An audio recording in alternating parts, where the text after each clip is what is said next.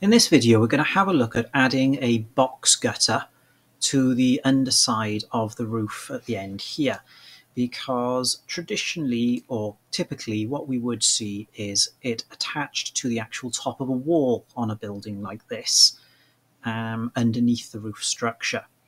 But the existing profiles that we have don't really do that. So what we want to do is look at it in section or in elevation on the side, make some notes of the thickness of the roof here and then the distance back to the wall by there.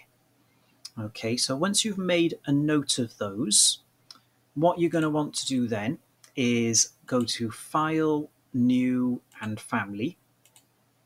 Okay, and you are then going to find the profile. So in this one, it's metric profile, and you would then open. And I'm just going to cancel that because I've already done so.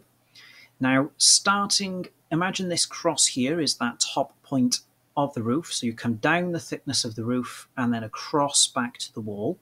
And then you start your profile using the line commands. I've just done a simple 300 square and made the material 3mm thick. Okay, so what you want to do then is draw that out and then do File and Save as a family.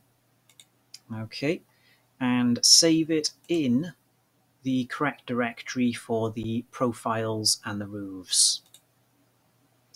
Okay, and I will just save there. And then you can load that into the project. Once you've done that, we can now go to the 3D view, and we now want to go to the roof command gutter. Okay, we will edit the type, and what we want to do is, we've got standard by here, we could give it a name, so we'll just call this box gutter. Say OK. Change the profile to your steel box gutter that you've just created, and the material we'll want to edit as well to probably something more along the lines of what should be there. Aluminium we'll go for on this one.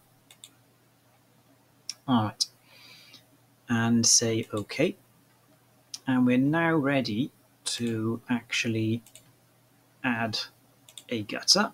So click on that top line, and there is our box guttering running along the side of the building, attached where it should be.